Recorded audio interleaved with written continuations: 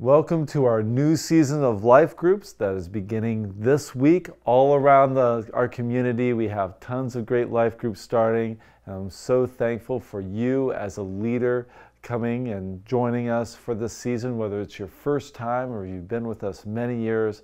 Really thanking God that you're part of this. I had so many sign-ups this Sunday. It's great to see our people kind of coming together at the end, and just praying that each person's life group would have exactly who the Lord would have there.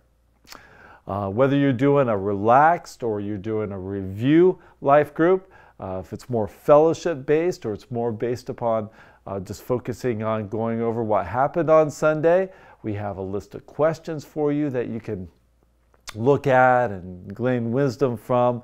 Please do not feel like you need to read the questions. In fact, I don't want you to read the questions in your groups. Rather, just use them as jumping off points for your discussions. That's really what those questions are for. Especially in this first group, I know that you're probably thinking about this already, but how can you make this life group at home for each person that comes in?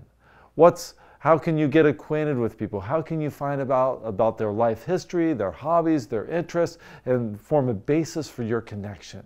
Really, we want this life group to be about your connection with other people. When you get into those spiritual issues, you need the foundation of actually knowing one another. So make sure that you spend ample time really getting to know your group through the hospitality. Maybe you're having dinner together, maybe appetizers, maybe you're just going around having an icebreaker or something like that. But please make that attempt just so you kind of form that relational bond from the get-go. And I'll tell you what, that's what makes people want to come back.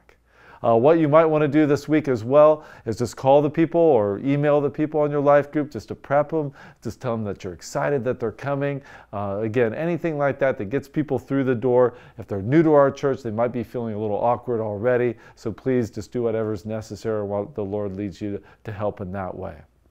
I'll be just producing a video and kind of illustrating some of the applications from the Sunday message.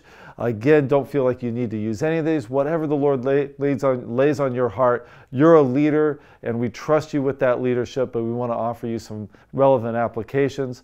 I thought what Pastor David said about the gods of sex and money, Baal and Ashereth, I thought that was an excellent application, something that you can talk about. How do we avoid these temptations in our modern culture? The temptations of following after sexuality in ways that are immoral. How do we follow after money and materialism? How do we avoid those temptations? That's something you can really bring up in your life group. The general theme there is, again, being faithful in exile, standing opposed to the cultures and values that would take us away from Jesus, so you can really capitalize on that theme as well. And of course, Daniel exemplifies that. How to stay close to Jesus in a world that's trying to force you into their little mold, like Nebuchadnezzar would with the men that he was trying to train up from Israel. So the rest of those questions we'll have as one of our resources on Planning Center, so please go there for that. But again, we're praying that you have just a wonderful life group this season. We're praying that each and every one of you would be equipped with God's Word and really focused on ministering to your people. Get to know them, get to love them this first week.